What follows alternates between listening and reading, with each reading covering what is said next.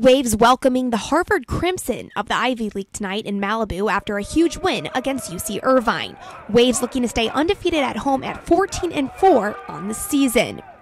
Pepperdine pulled off a 3-1 victory over the Crimson tonight despite falling in set 3.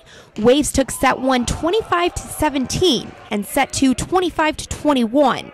Parker Kalmbach led in kills for the Waves tonight with 21, adding 9 digs and 2 blocks. Waves' Josh Taylor, Mitchell Penning, and Matt Tarantino would all help on the offensive attack, each in double figures with 10 kills or more. It was a huge team effort this evening as Matt West would assist in nearly every play for the night with 53 assists total. The senior would have 4 blocks, 5 digs, and a couple service aces back-to-back in set 3, helping the Waves to 9 for the night.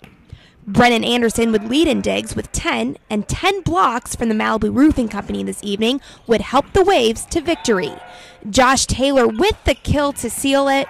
Pepperdine wins in 4, 3-1, staying undefeated at home.